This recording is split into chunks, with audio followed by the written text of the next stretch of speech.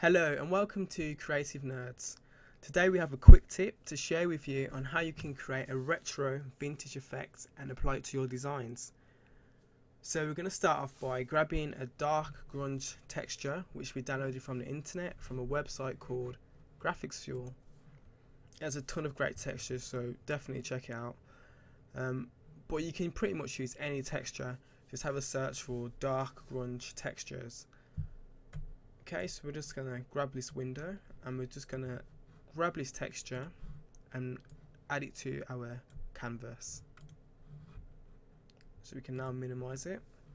So we're going to start off by resizing the texture. So we're going to zoom out so we can see more of an overview of the whole canvas. I'm just going to resize it by dragging onto the corner anchor point to keep everything in proportion.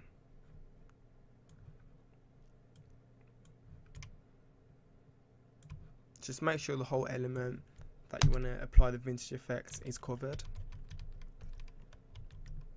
So what we're going to do is right click on that layer and select create clipping mask.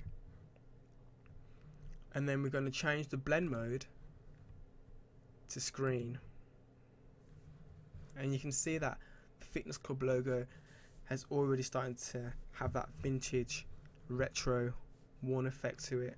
So we're simply going to grab the burn tool and we're just going to, over some aspects of the logo, just make it slightly darker just to give that more of a worn effect, you know, just to make it look more of a vintage style logo design. Usually the edges would be more worn and more burnt, so just emphasize more on doing that.